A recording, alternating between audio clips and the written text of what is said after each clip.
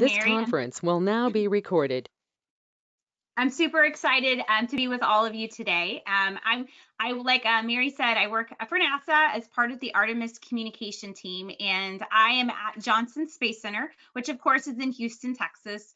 And there are 10 different NASA centers all around the United States, and each of them have a different role within the Artemis program. And a lot of the programs at Johnson Space Center revolve around astronaut training and getting our astronauts ready for future missions. And so it's a really awesome place to work. So I want to kick it off by showing you a video to kind of get us in the spirit of what the Artemis program is and what and the type of people it's going to take to get us back to the moon. So we'll begin with that.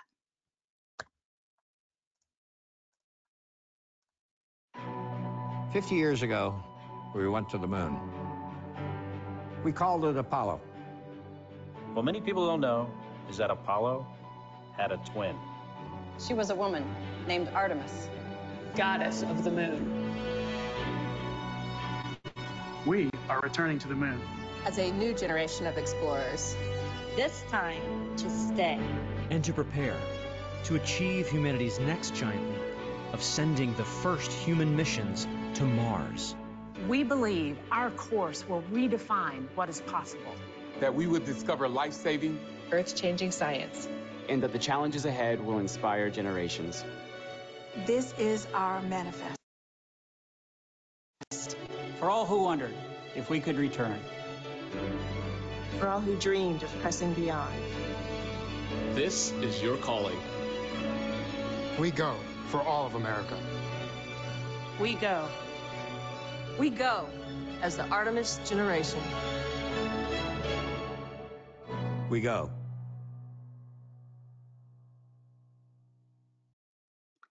And for those of you who are familiar with that last gentleman, that is Gene Kranz, who was the flight director during Apollo 13, and so super excited to have him a part of that movie or that film that we made for all of you to see. So I want to start a little bit and share with you my journey. For those of you who came in a little bit early, you got to hear me talking about it. But I started working at Space Center Houston, which is our visitor center for the Johnson Space Center, kind of like a museum for NASA in the year 2000. So when I was in college, and I met my husband there. And after I finished getting my degree in education, I never left. I stuck around and worked in their education programs for almost 10 years, about 9.5 years. And then in 2009, I got the opportunity to come and work at the Johnson Space Center in their education office. And I worked in a program that doesn't exist anymore, but it was called the Digital Learning Network. And we had several studios on site there at NASA. And we spent our days teaching science lessons and doing live events on NASA TV and other educational programming, introducing students to astronauts and the different missions that we were working on. It was pretty cool. I even got the chance to float and do some videos for NASA in the reduced gravity plane. And so there's no way to turn off gravity, obviously. Gravity never goes away here on Earth. So we use a plane where we do parabolas. There's also a nickname for this plane called the Vomit Comet. And I got the chance to float and work with some teachers and then also film some videos. It was pretty cool. And then in 2014, I transitioned from our education office at NASA and started working with we didn't have the name Artemis then, but it was what we called our Exploration Systems Development Division. So it was the development division of NASA that was getting the vehicles ready for our future lunar and Mars missions. And in the last couple of years, it then transitioned into the Artemis program. So my current job is, like she mentioned in my bio, I spend a lot of times working with museums and other informal education groups, sharing NASA's resources, helping them come up with exhibit ideas and integrating our activities and programming into their everyday, programs and community service that they do within your city or your state. So, and then I also get to travel a country doing outreach for NASA. So it's pretty fun. So those are just some fun pictures of what it was like before COVID. This is what it's like during COVID. I do a lot of virtual engagement since we're not able to get out and with the public, but hopefully that will change soon and I can do a little bit of both, continue to do the virtual engagements, but then also get to be around people again. So let's talk about Artemis. Mary gave a really great just snapshot overview of the purpose of Artemis. Artemis is our new human lunar exploration program, and it will send the first woman and the next man to the moon in the next couple of years. So it's really exciting. And the big difference, one of the many differences between Artemis and Apollo, is we are going to the moon to stay. During the Apollo missions, it was the space race, a technology race. It was a big demonstration that the US had greater technology than the Soviet Union. Now, when we go to the moon, we're going with international partners, industry partners, and we want to go to have a permanent presence on the moon so that we can prepare for Mars. All right, so if you ask me, why are we going back to the moon? There's so many different answers I could give you. It really depends on your priorities. And so we'll just go over a few of some of my favorite reasons to return to the moon. There's all sorts of valuable lunar science that we'll be able to do. So the scientific community at NASA and outside of NASA is super excited about exploring a different area of the moon. We're going to the South Pole this time instead of around the equator, which is where we went during the Apollo missions. And I like to tell kids, imagine if you were an alien visiting Earth for the first time and the only place you went was New Jersey. Is that a good representation of what our entire planet is like?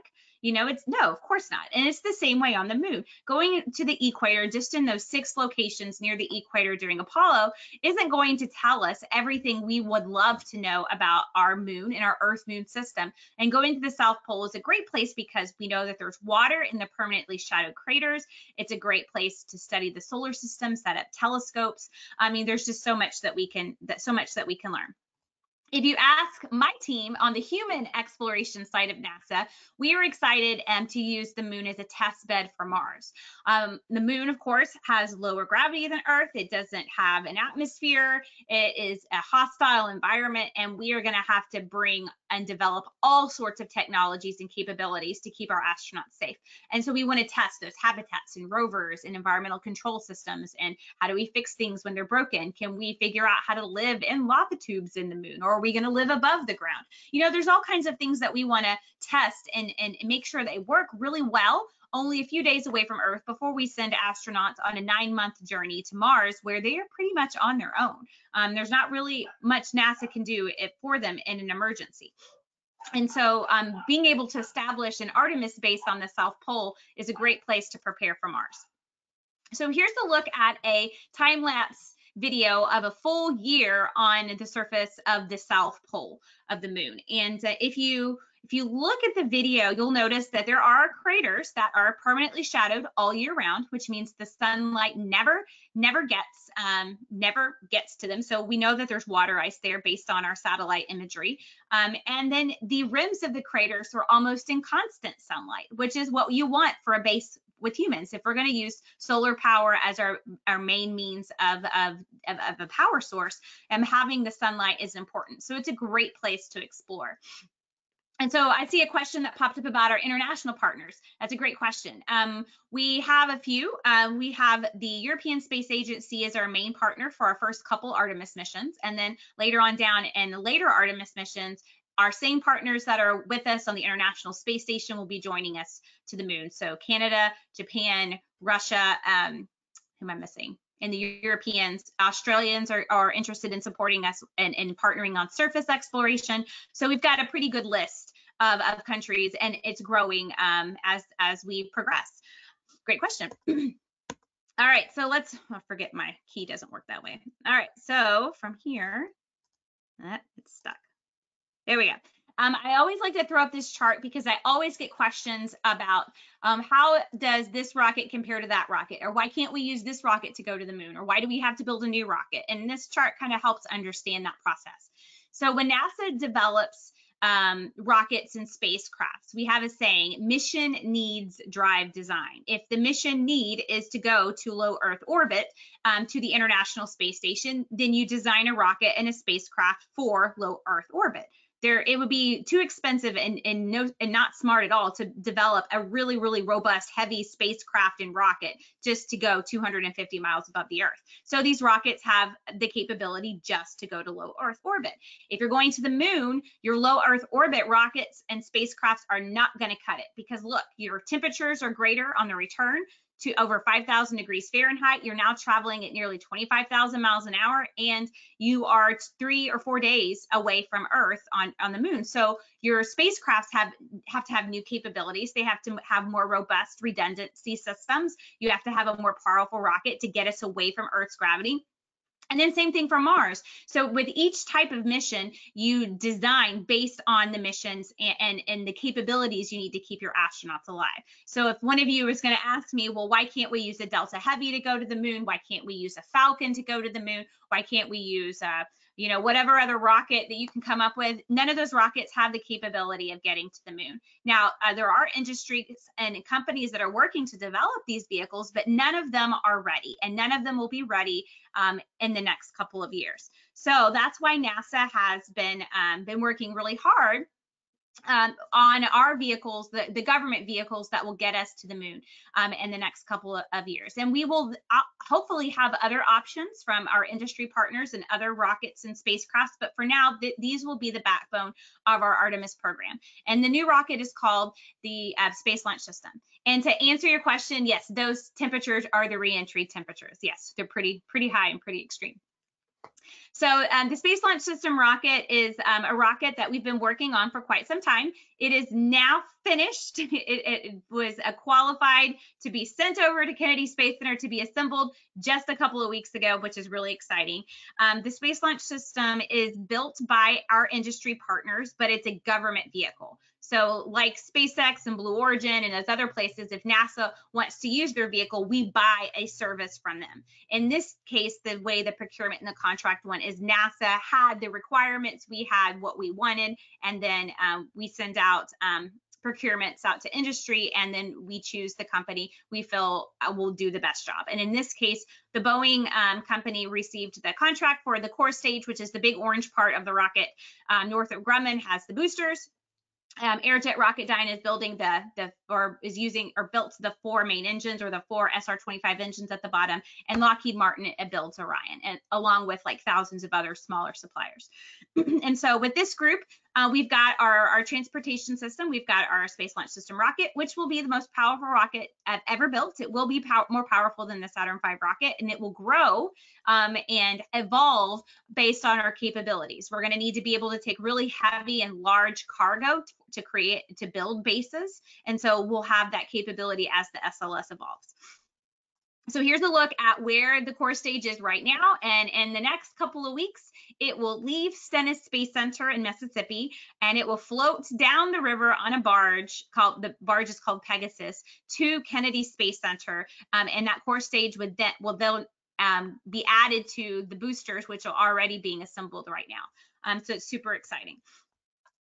The Orion spacecraft is the crew capsule, and if you are familiar with Apollo, which I'm sure most of you are, it is a very similar shape. It is not the same size, it's 30% larger, but that teardrop gumball shape is the perfect shape when it comes to re-entering the atmosphere at 25,000 miles an hour. There just really is a better shape, an aerodynamic shape to help deflect and survive those really fast speeds and high temperatures due to friction.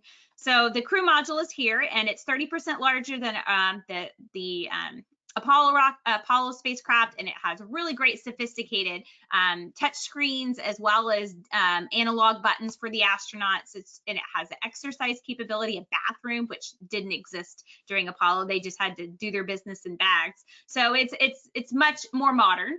The service module, which is the back end of the Apollo spacecraft, is built by the European Space Agency and their contractor Airbus, and that will be the power horse of the Orion, and that will give it the in-space propulsion and the power capability using the solar panels.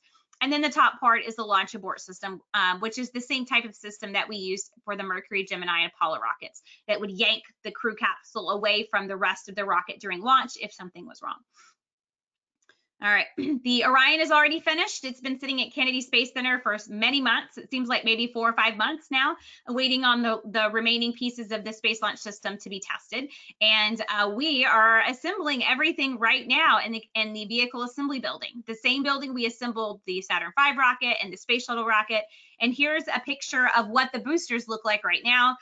The solid rocket boosters are the same type of boosters we used during the space shuttle program. We had several left over. They're just a segment taller to give the additional thrust needed to get higher up in away from the atmosphere of Earth. And then we'll deliver that core stage, and hopefully by the end of April, you will see that core stage there at Kennedy Space Center, and then we'll get it inside and get it assembled.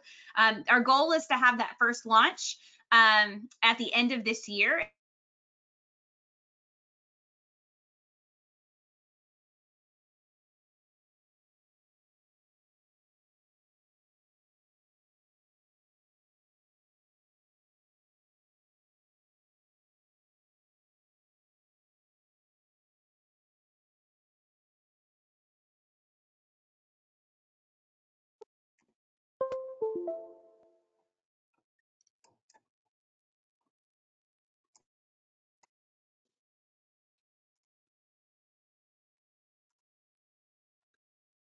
Looks like I'm having trouble. Give me just a second.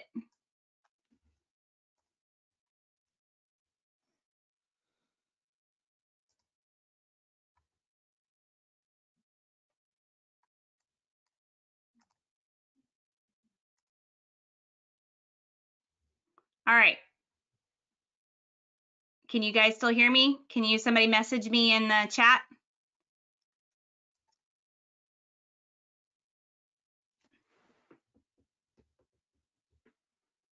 Okay, good. All right. And my whole computer went blank for a second. I'm not sure what happened. All right. So let's move on. Someone had a question about how is it funded? So all of NASA is a federal agency, which means it's funded through your taxpayer dollars. NASA receives less than 0.5% of the entire federal budget. So if you want to check out exactly how much money and how much Artemis gets, you can check it out on online. But yes, we are funded through taxpayer dollars. All of NASA is. Great question. All right, so let's move on, and hopefully my computer doesn't go black again. All right, so this is another look at Kennedy Space Center from a different perspective. Here is our mobile launcher. So the way that it all works is you will, when we're building and assembling the rocket, we build it and assemble on the mobile launcher. So once it's sitting on top of the launcher, then we just drive it out to the launch pad. And the launch pad is those towers, those 3 lightning towers you see in the back right here. That's where the launch pad is. And it takes many hours to get it there because it only drives at about 1 mile an hour. It's pretty slow, but that's how we get the rockets and the launch pad to and from the building. And then the Orion spacecraft will splash down in the Pacific Ocean, much like we did during the Apollo missions, and then it'll be retrieved with the assistance from the Navy. So this next slide, I believe, is our little video of Artemis 1. So hopefully that's working. Okay, good. All right, so Artemis 1, like I said, is going to be our first, and this launch will take place. Our goal is to get it done by the end of this year in 2021. And the purpose of Artemis 1 is it's a test mission, right? We have not launched this rocket before. And so we want to launch it, and we want to make sure the Orion is a safe spacecraft and the Space Launch System is a safe rocket. And so we're going to do that here at the end of the year. And after this first mission, then you'll start to see crewed missions with our astronauts. But the video is moving really choppy, so I'm thinking we're having some bandwidth problems with GoToMeeting, but I'm going to skip it a bit. So the engines at the bottom of the rocket are SR-25 engines, which are the same engines we used during the space shuttle mission. They are just operating at peak efficiency. Before, we didn't need them to work at peak efficiency because we weren't going high. We're only going at about 200, 250 miles above the Earth. But now we're going to use them at their peak capability, which is really exciting. And we have 16 left over from the space shuttle, so they're all being refurbished and updated so that they can be used for the first 4 missions. And it's just not looking great. So I am going to stop it. And at the end, I will put the link to the video in the chat so you guys can watch it later because it looks like we're having some bandwidth problems. All right, so that's Artemis 1. And then about 1.5 years to 2 years after Artemis 1, we will have Artemis 2, which will be our first crewed flight. And our first crewed flight is super exciting. It won't be to the surface of the moon because we always want to get that one last mission, that test mission in using our Orion with crew before we land on the surface. And it's a lot like Apollo 8. And so Apollo 8 did a flyby of the moon and then they came back, and that's what we're going to do with Artemis 2. We'll have a full crew of 4 inside the spacecraft. They'll do a kind of like a figure 8, a flyby of the moon, use the gravity assist to come back. And then that next mission for Artemis 3 will be the big one where we land on the surface. And we'll have a better idea of when that date will be, probably in the next 6 months. Once we know exactly when that first Artemis mission is going to launch, and we know that we are going to do it by the end of this year, and then we have a better idea of our assembly of our other pieces for Artemis 2 and 3, we'll be able to announce a date. You'll probably hear that in the news in the next 6 months.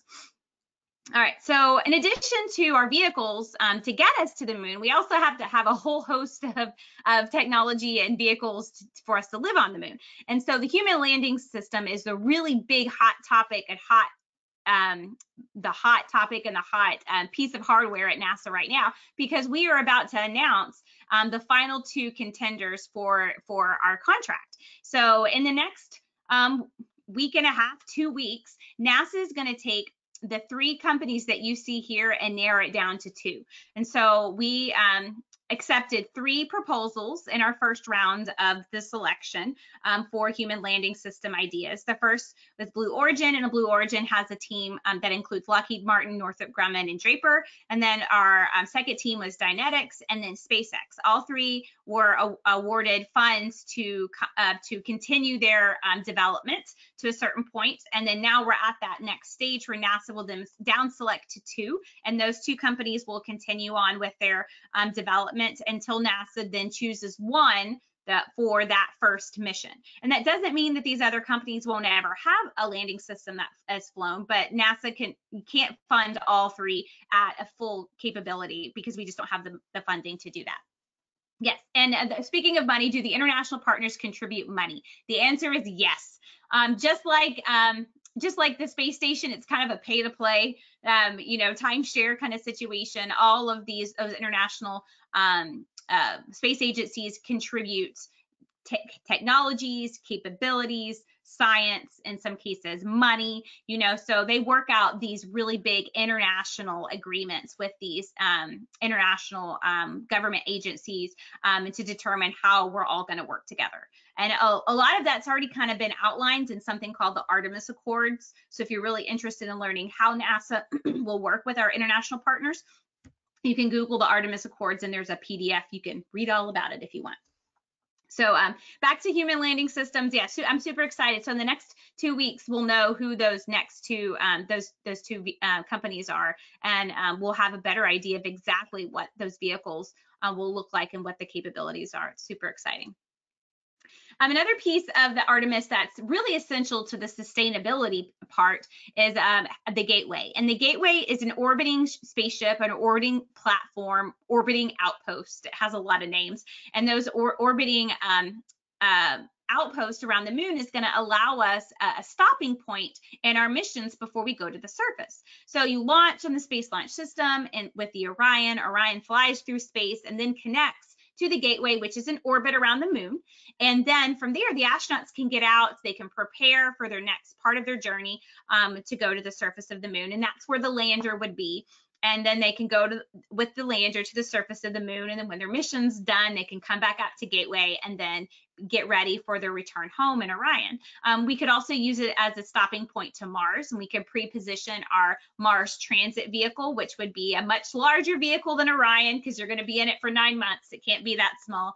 We could have that pre-positioned in orbit around the moon attached to the Gateway, and astronauts could then leave from there to go to Mars. So it's going to be a really important piece of us living in and around the moon, hopefully from the foreseeable future. And I talked about those international partners already, but here's a look at how we can use them to grow. Right now, the gateway consists of a few pieces. And I noticed that someone says it looks like the ISS. So it may look like the ISS, but is not even close to the same size. The ISS is the size of an American football field. This is so small. So it will consist of a very small power and propulsion element built by Maxar. Northrop Grumman is building a very small habitat. And then you have the logistics module built by Gateway. That's it. That's how it will be for quite some time, just 3 small pieces. And we plan to grow it with international partners. And so like the Canadians are interested in building a Canada arm, like they have on the space station, you know, building a robotic capability. And then other countries are interested in doing more science in orbit around the moon so they could contribute laboratories. So we hope to grow it. That probably won't be exactly what it looks like, but that's kind of a concept image of what it could be as we get more partners with the Gateway program. So here's a look at what the surface, some of the concept art for the surface operations. That lander, of course, is just a concept. We have no idea which company's getting it, so NASA created just a generic lander. We've got new spacesuits that are in development right now that are being tested. We're super excited about those. And then we've got 2 different kinds of rovers that are being built. We have an open concept where you would have to wear a spacesuit like the one you see in the picture, and then there's also one that's a closed pressurized vehicle where astronauts could go on longer journeys and then have a pressurized cabin to sleep in and spend, you know, a few days away from their habitat. So those are in development right now too.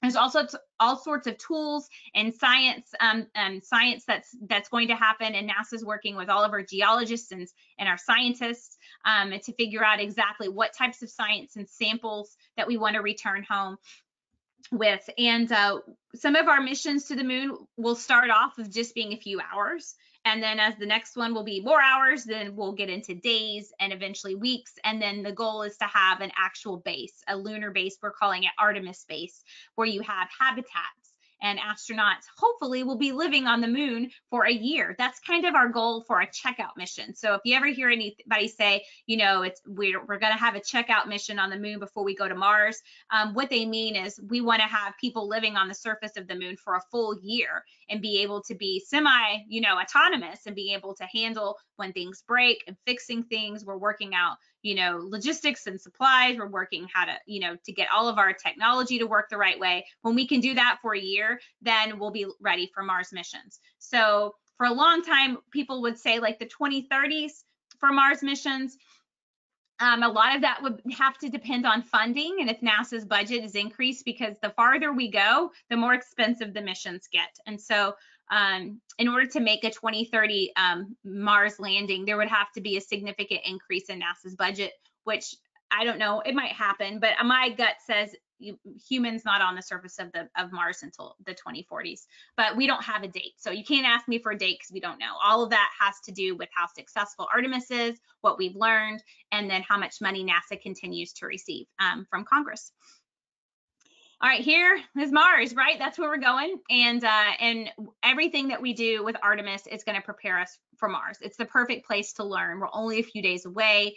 If astronauts get into trouble, it's a lot easier to help them when you're only a few days away instead of, 9 months away.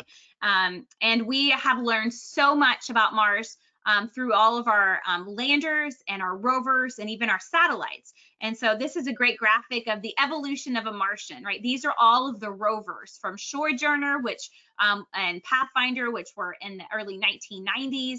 Then you have Spirit and Opportunity, and then you have Curiosity, and then now you have Perseverance, and then the sample return. That Perseverance is going to shoot off and have hopefully an orbit around the Mars, so then we could future missions can go and bring back those samples. People don't realize that we don't have any rocks or soil from Mars. We haven't ever had a sample return before. We have meteorites that we believe were from Mars, but no actual rocks. And so we're hoping to get some samples hopefully before, in the next 5 to 10 years. We'll see. And then here's a great concept image on what the surface of Mars looks like. If you've watched The Martian, it's a pretty good representation of what it would look like, although the wind isn't going to be so strong that it's going to knock poor Mark Watney off of his ladder. That would never happen. The wind is not that strong on Mars. But a lot of the other things that you see in the movie are pretty accurate. So I always tell kids, if you have any grandchildren or children of your own, the children who are in elementary school, middle school are going to be that Mars generation. They're going to be the group of people that are really pushing the envelope and getting us ready for Mars, and maybe even one of those first Mars astronauts. And so I always like to end with, imagine if you were on the surface of Mars right now and you look up at the night sky. That is what Earth looks like, that tiny little speck in the sky, 39 million miles away from your home world. So it really puts it in perspective how hard these missions are going to be. And so when someone asks, well, why haven't we gone yet? Well, if we could send people to Mars, but we wouldn't be bringing them home. And NASA is not interested in having a one-way trip to Mars. We want to bring our astronauts home safely. So we are going to use the Artemis program as a way to learn and prepare so that when we do have astronauts look up into the night sky on Mars, they know that they're going to be able to come home, and they're going to have a really exciting mission. All right, so for those of you who do have any children or grandkids that are interested in being a part of NASA, these are my last two slides. I always like to point out all the different types of jobs we have. Like here I am, an education background doing public and communication outreach for NASA. So we have a lot of non-STEM careers, but of course the majority of people who work at NASA have some sort of engineering or science background, and a lot of them start off as interns in college. We have a great internship program for students and great collaborations with many of the universities in the United States. So it's a great way to get experience and make connections. We our skilled workforce is super important. So those who do electricians and welders and people who do construction, NASA utilizes these skills to build our vehicles and to get our launch pads ready to go. So that skilled workforce, which people sometimes call, the blue collar, which I think is a silly name, but those skilled workers are super important, and they're the ones that get to do a lot of the hands-on fun building of our vehicles, and so there's a great need for those types of jobs. And then, of course, we have our mission control folks who usually have engineering backgrounds, and they're our great problem solvers. Food scientists, people who have chef and food science background, are creating different types of foods for our astronauts that have a long shelf life and that still tastes good. Folks that do communication, social media, spacesuit design, lots of geologists and planetary scientists right now, robotics. Lots of artists, believe it or not, there's quite a few artists at NASA. All of those really great pictures and videos that I showed you are all part of our multimedia team, our artists at NASA that create great products to share NASA's story. And then lots of different kinds of astronaut trainers, from someone to teach astronauts how to use the toilet, to how to take blood, how to do IVs in space, how to give CPR in space, to astronauts trainers that teach them how to do spacewalks in our giant swimming pool. So lots of different opportunities. And that is it. That is my presentation. And so I'm going to stop sharing. Let me find the right button. All right, perfect. And then I see a couple of questions I have already in the chat. Let's look here. All right, so target dates, like I mentioned, target dates are hard. Artemis dates are a lot easier. We're looking for 2021, 2023 timeframe for Artemis 2, 2024, 2025 for Artemis 3, and then having a launch about every year from that point. Mars, late 2030s would be amazing if that actually happened, but most likely 2040s. But you're not going to find those kinds of dates online on the NASA websites because we really just don't know. Those are all just best guesses. So as far as China, yes, NASA is very much aware of what all of the different space agencies and international space agencies are doing. As of right now, NASA does not work with China, just like the United States does not work well with China. So we can only do what is best for our national security. We have to be really careful about those kinds of things. And so right now there is no collaboration between China and the United States. What do I think about them going to Mars? I think it's great. whoever wants to go to Mars, if you can get there and you can have a successful mission, I think it's great for humanity. And who knows, maybe it'll even spark a bit of a space race between NASA and China. I don't know if that will happen or not, but the more people and the more countries that are excited about space, the better I believe it is for everyone, because all of the technology development and great advances in science that come from the space program, the more people that do it, I feel is the better. So are there any treaties between countries legislating land uses on the moon? So there is an international agreement for the moon, and it's somewhere online that talks about how all that works. And so there are existing treaties and existing law that spacefaring nations have all, worked together and agreed to. So yes, that is out there. Yes, if you want to share the presentation, I'll actually I'll put a link of the whole entire presentation in the chat whenever I get a brain break and can kind of multitask. But yeah, I would love to share it. It's everything in here is available for you to use, and if you're a teacher or if you want to share with your family. There are some notes in this section underneath the slides with a few talking points. I try to keep them updated because, as you can imagine, it changes all the time. So if you ever want an updated version, that same link that I'll give you, I try to update it about every month if anything changes. All right, glad to see that we're going back to the moon. Yeah. Yes, it does make a lot more sense to go to the moon first than Mars. And I think that was always kind of NASA's plan. And we just, we do what we're told by our government, right? We're a government agency, and our direction comes from the White House, and our money is approved and given to us by Congress. So if you are a big space fan and you have an idea of how you feel the government should use money, that's what your Congress and your senators are for. You write your congressman or email. I guess people don't really write as much anymore, but you email or call your congressman or congresswoman and let them know what's important to you. Because like I said, NASA gets 0.5% of the federal budget, and we do more with our money. You get a greater return in investment in the space program than any other government agency. So there's a lot of great things that come from the space program. There's a whole website about it. It's called Spinoffs, NASA Spinoffs, and it's that we put a PDF, pretty much like a magazine or huge document every year listing all of the new technology transfers that came from that particular year, from all the work that NASA does with internally, just from the government, and then also with industry and our international partners. All right, any other questions? You guys are asking great questions so far. All right, do you know what kinds of experiments will be done while on the moon? I can tell you that there are the scientists have a whole long list of experiments they want astronauts to do, and I've asked the same question to one of our planetary scientists and our geologists who have done a few events with me, and she says we just don't know which ones the astronauts will have time to do, because the main focus of the mission is, of course, getting the astronauts there, proving that we can live on the surface of the moon, and getting the technology and all of our systems working and proven that they could then be used on Mars. And science, I wouldn't say science is secondary, because there's a lot of science that we will be doing, but they have to make sure they work it in, and that it's an important, larger piece of the mission, so it benefits the whole goal of the mission.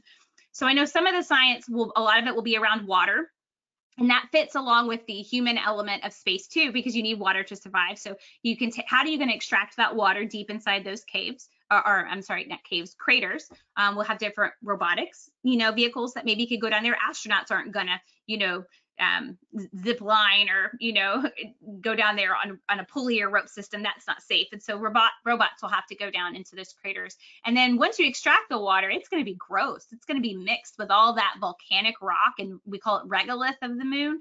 So how are you going to clean it up? We have different machines that we've been working on that we hope that we can, scrub it and have, clean drinking water, and then water that we can use for propulsion, turn that H2O and separate it, and you have your liquid hydrogen and liquid oxygen we could use for a propulsion system. and then also air we could breathe. So that's how science and the human operation side of things kind of meet. They'll probably also put telescopes. I know that there are going to be a lot of sample returns, taking samples and understanding that part of the moon and understanding that Earth-Moon relationship and how the moon came to be and our place in the solar system. I know they're working on the main science objectives and to get an approved list of the ones that will be for those first few missions, but they haven't released those yet. So those are to come. All right. YMCA, trying to get girls interested in STEM. Have you done any presentations to the YMCA? So I haven't done any in your area, but if you'd like to book me, I'm free. Your taxpayer dollars pay for my time. But yeah, I would love to connect with you. So one thing I can do without thinking too much is put my email in here. And so you can reach out to me. And if any of the rest of you have any kind of outreach engagement that you'd like us to consider, I can't say yes to everything, but if my schedule allows for it, I would love to help and support. So moon mining, we will be using the moon resources to help us survive on the moon. So can we turn the regolith into some sort of brick or, some type of solid that we could build a habitat structure out of? That's something that we're interested in looking into.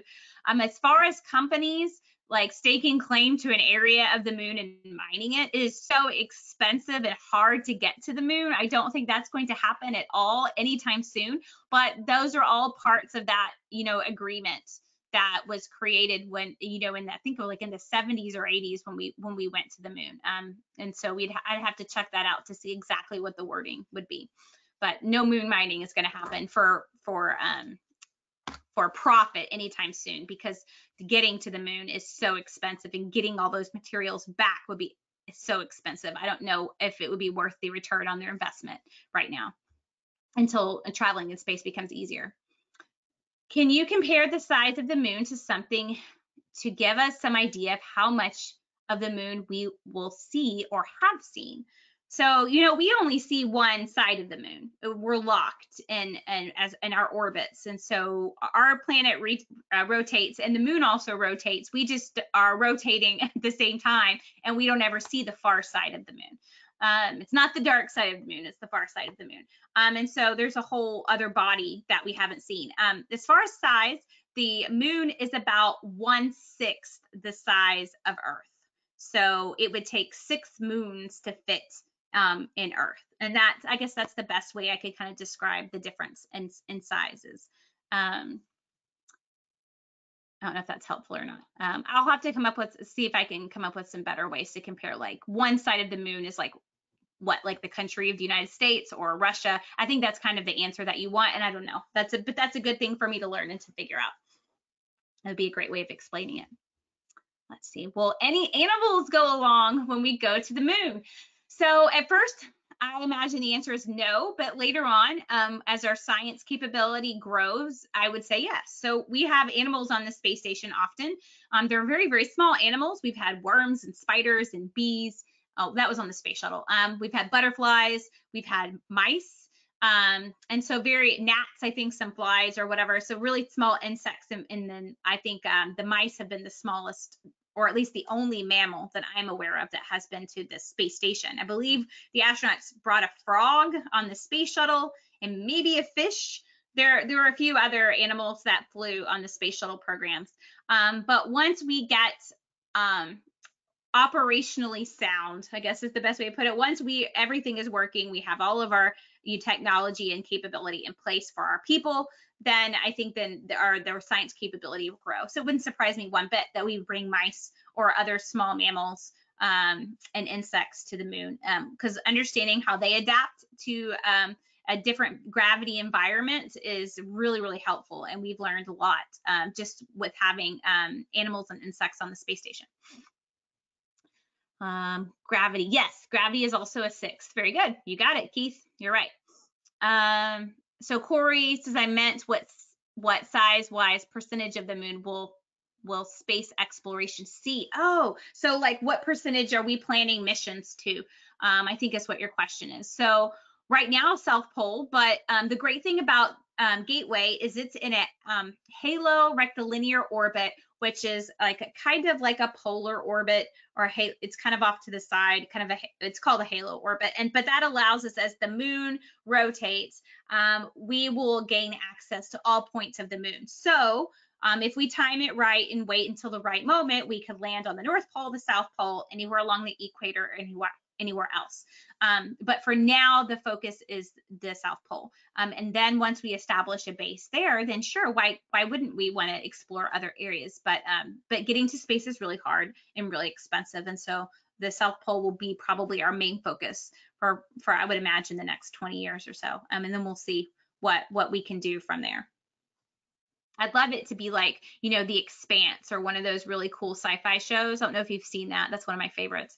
And how easy it is to just travel around in space and be able to go, you know, to the belt, or to go to Mars, or to go to the moon. It's, you know, you just buy a ticket, just like you would on an airplane, to go in space. And I definitely don't think I will see that in my lifetime.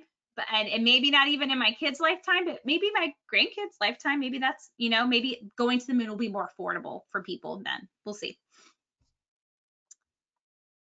So I'm guessing that the South Pole just looks better than the North Pole for water and craters. Yes, that's the main reason we're going to the South Pole, is because of the amount of water ice there, and how we believe it will be more easily accessible to us on the South Pole. Yeah.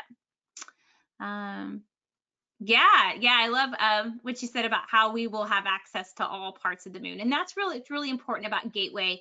And people sometimes like to compare it to space station because it's really hard. Like, what else are you going to compare it to?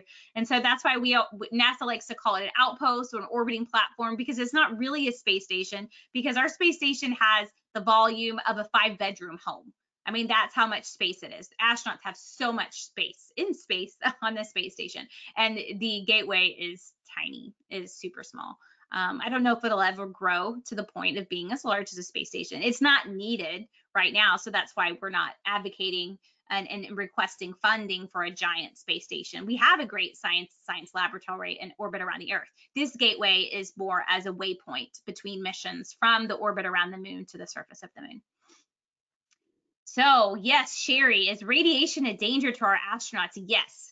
As soon as we leave the magnetosphere of the Earth, astronauts are bombarded with a much higher dose of radiation than they are on the space station. So they do get more radiation on the space station than on Earth, but not a huge amount, right? Because they're still within the magnetosphere.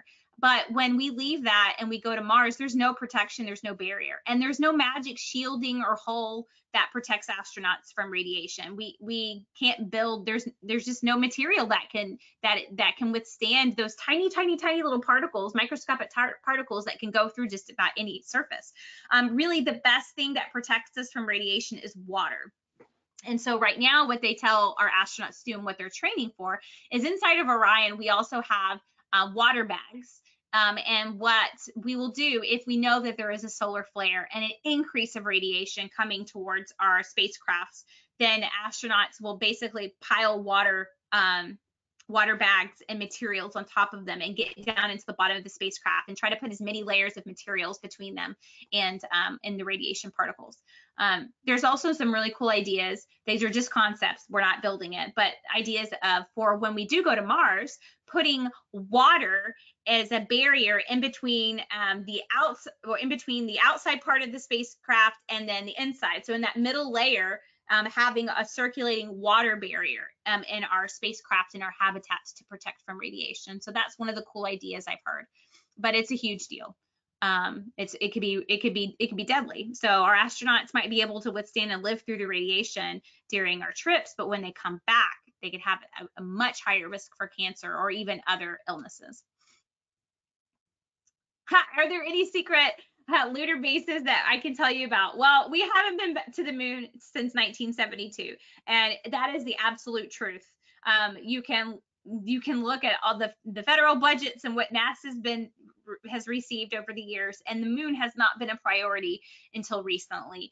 After the Apollo missions, having having an in-space space station in orbit around the Earth was super important. And so that's why the space shuttle was around. It was like the workhorse, the big moving van to help build the space station over that 10 or so year process. And then once the space station was finished, we didn't need a giant space shuttle to take astronauts back and forth.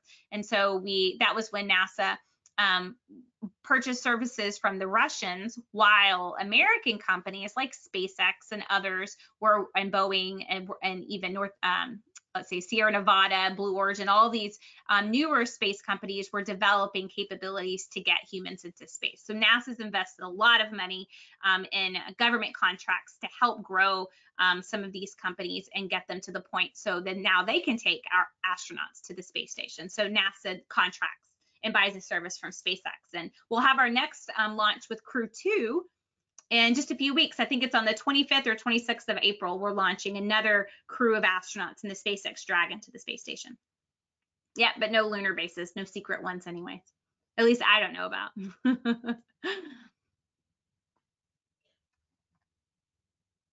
Any other questions?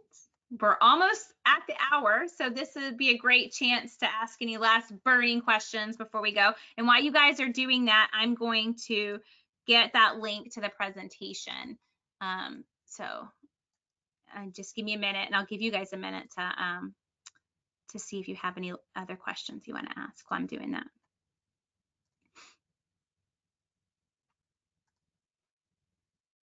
I have to log into the system, so I'll need a second.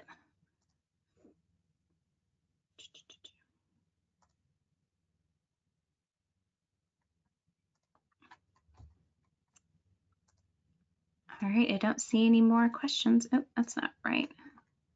This program, here we go, share. All right, so here is the link to the presentation.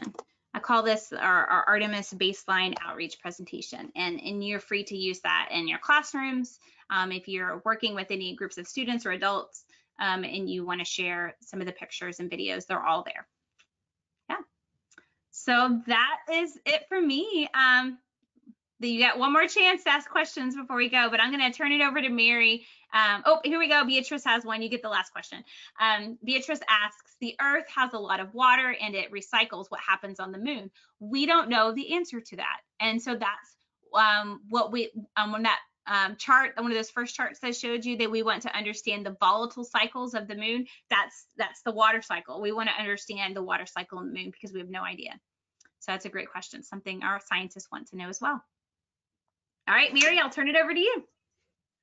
Patricia, I want to thank you so much for that extremely informative program. You have single-handedly reignited my interest in our space program. It's been a while. It's kind of been off my radar and probably the radar of many people. And it's really against everything that's been being undertaken. And thank you so much. You're very welcome. Very welcome. And we will pass the word. We'll pass the link along to whoever is interested. Anna, do you have any closing